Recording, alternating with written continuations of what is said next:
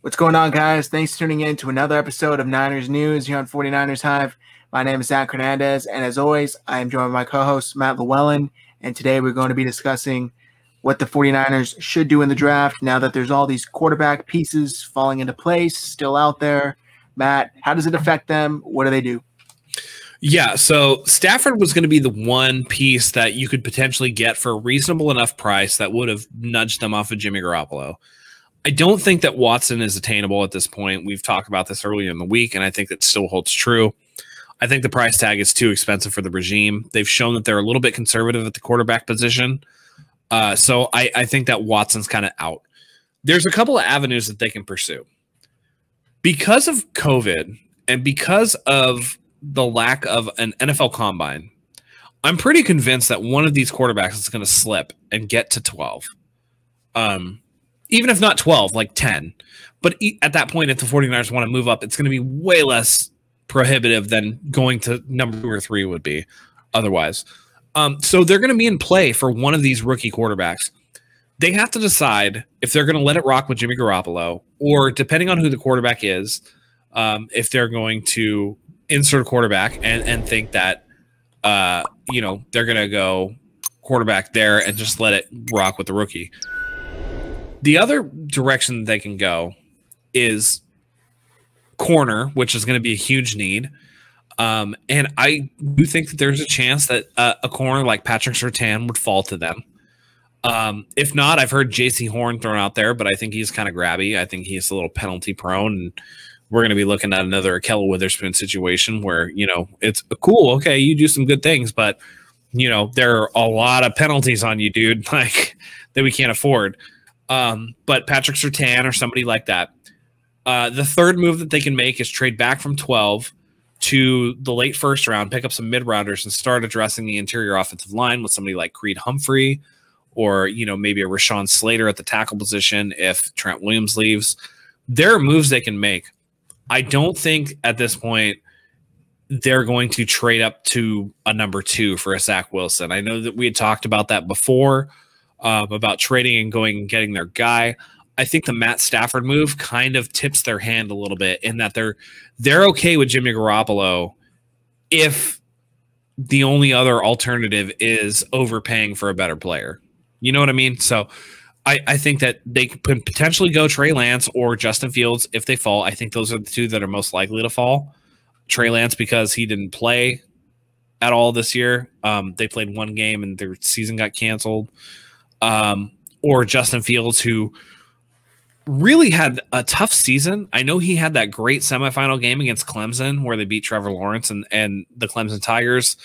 But then he was really kind of, that Alabama game was a shellacking. It wasn't close. And it drove home the thing that, the one knock on Justin Fields is that he holds the ball for a really long time trying to make a play. And that works in college because the best players are just so far and above away better than other players. But in the NFL, that won't cut it. So there are some questions there, regardless of what people will tell you. It's really hard for regimes to pin their hopes and dreams and their jobs really to a guy at quarterback. So there is potential for guys to fall. So the 49ers could go that way. I really do think they're going to go corner in the first round or trade back for line. But that's just me.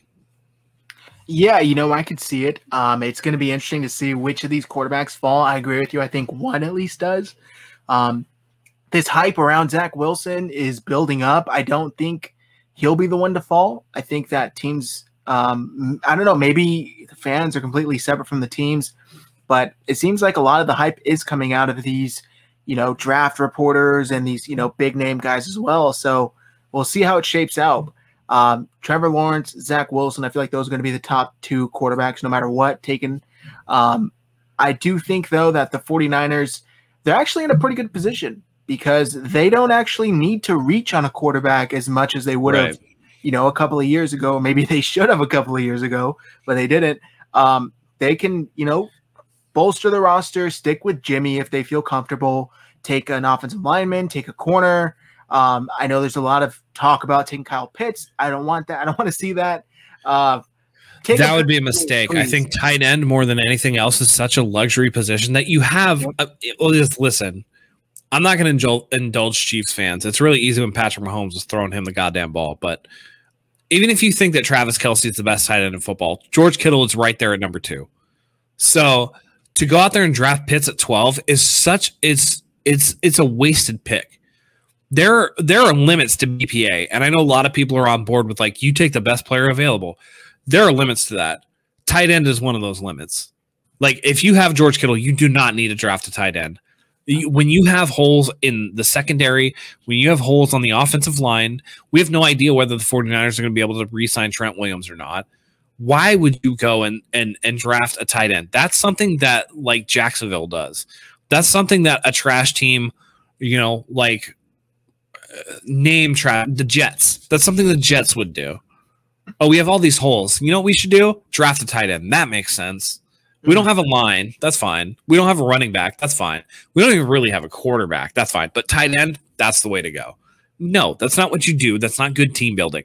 Kyle Pitts at 12. If the 49ers draft Kyle Pitts at 12, that would be a huge mistake. Yeah, or drafting another edge rusher, which I keep seeing. I'll stop being a fan. We all know that. I'll stop being a fan if they draft an edge rusher at 12.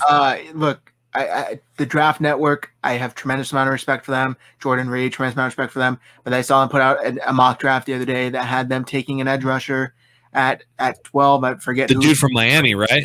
Yes, I think so. Yeah. Hell no. Come on. They are not taking another edge rusher. They should not take another edge rusher. Not only would that be bad because that would be the 49ers, fifth or sixth year in a row they've taken an edge rusher, but at that position, that's a reach for that guy. It's just bad all around. It's bad all around. It's not a huge position of need. They have much, bigger positions of need than edge rusher. If they wanted, they can bring back Kerry Hyder. They could trade for J.J. Watt. They have Nick Bosa coming back. There are other options than wasting a first-round pick on a position of strength. Did you see the social post from Kerry Hyder? It was like, I'm waiting. Yeah, waiting patiently. Like, hopefully that's not about that, but I have a feeling it is. Yeah, I know. But okay, so I'm just hoping that it's Kerry Hyder not understanding how the league works and that they can't just offer him contracts before the league year starts. That's what I'm hoping. But they had a deadline at the end of the season, and now it's like, well, we can't do anything until the league year starts, dude. Like, we want to, but I'm hoping that's what it is. But yeah, I've always said that Kerry Hyder could have priced himself out. I think the same thing about Verrett. So again, but that just goes to the point. You don't want to overpay for quarterback. You don't want to overdraft another edge rusher. You don't want to do this stuff because you have so many other holes to fill. You have so many other areas of need that BPA does have its limits. If BPA, okay, cool. Maybe the next, third guy down from that on the BPA is a position of need. Of course, you're going to draft that guy. So, yeah, Kyle Pitts at 12. That's terrible thinking. Miami edge rusher at 12. I can't even remember his name. That's how not good he is. So, no disrespect to that guy. Just that's not what I'm looking at for this team, and that's not what this team should be looking at. All due respect. I would much rather them feel comfortable taking a project like a Trey Lance than a sure thing pass rusher at 12. Because I don't feel like they need that. I feel like, they're fine on the defensive line as is. They had a solid defensive line last season with the majority, out. A bunch of plug-and-play pieces. Nick Bosa out. Solomon Thomas out. I would much rather them take a Trey Lance and try and work that in for a year, sit him out, have him learn the system, because you at least have a big piece potentially moving forward that you do know you need that at his position. So I'd much rather see him do that.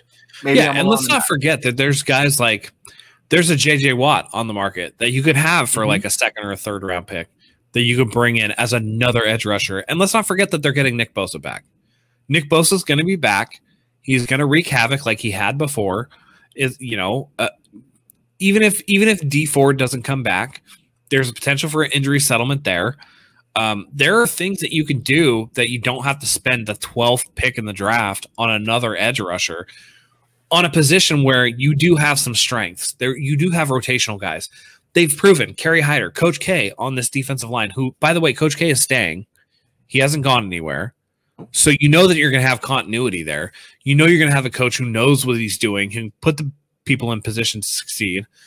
For better or worse, the team's probably going to resign Solomon Thomas as a rotational piece. So you're talking about at least Nick Bosa, Eric Armstead, Solomon Thomas. Then you got potential guys like DJ Jones and Ronald Blair coming back as rotational guys.